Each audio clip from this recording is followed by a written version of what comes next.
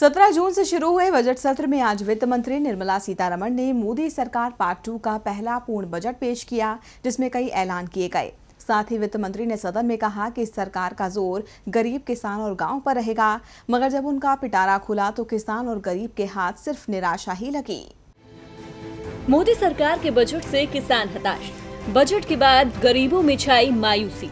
वित्त मंत्री के पिटारे से गरीबों के लिए नहीं निकला कुछ खास। जी हां, 30 मई को नई सरकार के गठन के बाद लोगों को बेसब्री से आम बजट का इंतजार था, जो आज केंद्रीय वित्त मंत्री ने सदन में पेश किया। पिटारा खुलने के साथ ही सरकार ने हर कार्य और योजना के केंद्र में गांव, गरीब और किसान होने का दावा किया।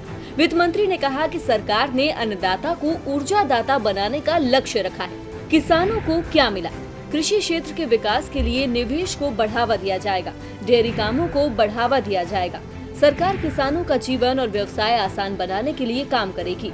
आजादी की 75वीं सालगिरह तक किसानों की आय दुगनी करने की कोशिश होगी।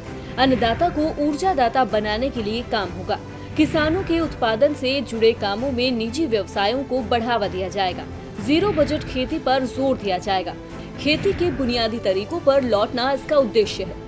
इसी से किसानों की आय दुगनी करने का लक्ष्य पूरा होगा। 2022 तक 10,000 नए किसान उत्पादक संगठन बनाए जाएंगे। बजट में गरीबों के लिए क्या? गरीबों के लिए 2022 तक 1.95 करोड़ मकान बनाए जाएंगे। इन मकानों में रसोई गैस, बिजली और शौचालय की सुविधा होगी। गाँवों के लिए बजट में क्या?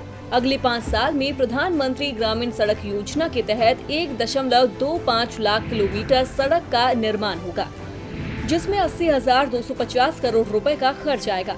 जल शक्ति मंत्रालय 2024 तक हर घर को जल सुनिश्चित करेगा। गांवों को बाजार से जोड़ने वाली सड़कों को अपग्रेड किया जाएगा। स्वच्छता अभियान के तहत हर गांव में कचरा प्रबंधन की व्यवस्था होगी।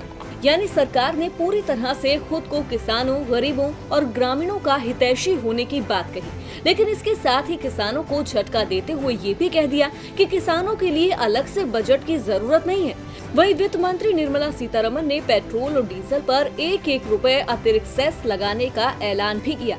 पेट्रोल और डीजल पर स्पेशल अतिरिक्त एक्साइज ड्यूटी का ऐलान किया गया, लेकिन यहाँ सवाल ये उठता है कि क्या पेट्रोल डीजल के दाम बढ़ने से गांव, गरीब और किसानों पर बोझ नहीं पड़ेगा?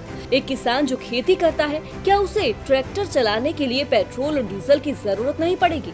यानी खुद को किसानों का हितैषी बताने वाली सरकार ने किसानों पर भी बोझ बढ़ा दिया है। किसानों के लिए डीजल खरीदना महंगा हो जाएगा, जिससे खेती की उत्पादन लागत बढ़ जाएगी। वहीं अगर देखा जाए तो किसानों, ग्रामीणों और गरीबों के हाथ अभी भी वैसे ही हैं जैसे बजट पेश होने से पहले थे। DBLIVE की रिपोर्ट।